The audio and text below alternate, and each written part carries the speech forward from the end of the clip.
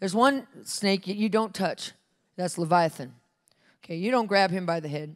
If you see Leviathan, he looks like a dragon in the ocean or a crocodile. You don't grab him. You let the God do it. And let me see if I can find my scripture so I can prove that's true.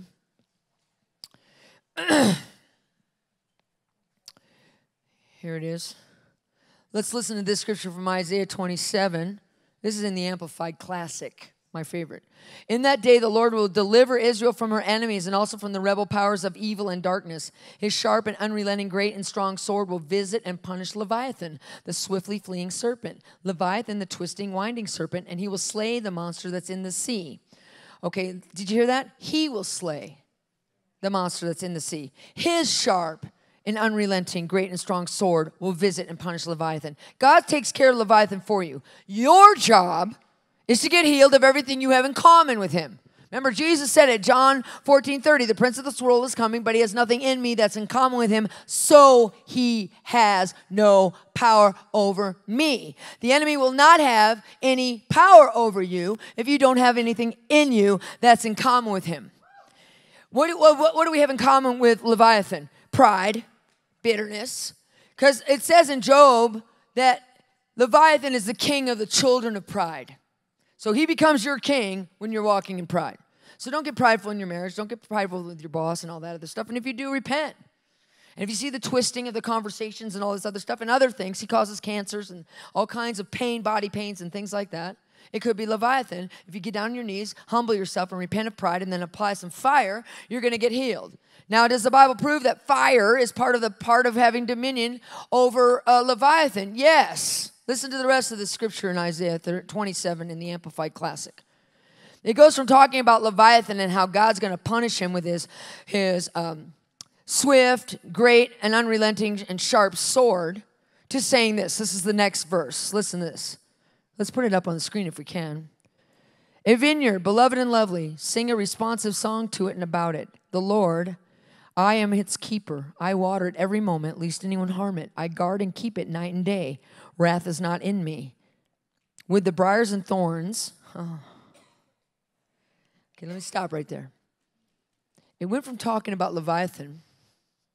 Back it up a little bit. It went from talking about Leviathan. Let's go to the very first verse so you can see it. See that? In the day the Lord will deliver Israel from her enemies. He will visit and punish Leviathan. So he's talking about Leviathan. Go to the next verse. Then all of a sudden he starts talking about, okay, he's the twisting, fleeing serpent. Next verse. Then all of a sudden he starts talking about, in that day, it will be said, the redeemed nation of Israel, a vineyard, beloved and lovely. Sing a responsive song to it. Okay, who's the vineyard?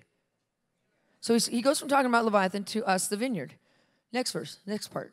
It says, I am the Lord, I'm the keeper of the vineyard. I water it every moment, lest anyone harm it. I guard it, I keep it day and night. So he's saying we're the vineyard, and he's guarding us, he's keeping us. From what?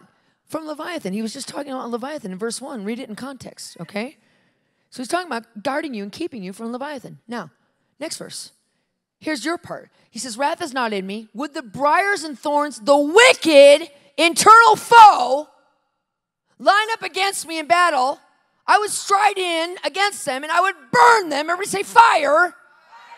Okay, so here God's telling us our part. He said, look, I'm going to take care of Leviathan. I'm going to slay him with my sharp and unrelenting sword. You're my vineyard. I'm watering you. I'm guarding you. And guess what? Part of that is this part.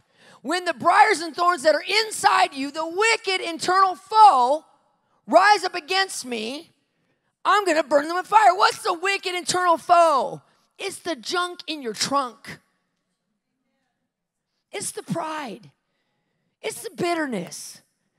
It's the anger. It's all that stuff. That's what the briars and thorns are in the vineyard. Those briars and thorns in the vineyard are the wicked internal foe. It's the junk in your soul that's allowing Leviathan to attack you in the first place. And what does God say he's going to do with those things? He's going to burn them. He's going to burn them. Notice how he says the wicked internal foe lines up against him in battle. That's what fights God, your soul.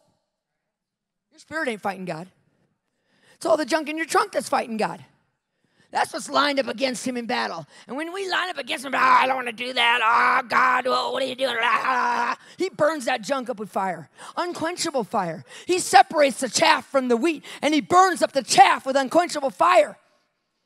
Our part in defeating Leviathan is to get healed with the fire of God and the cross of Jesus Christ.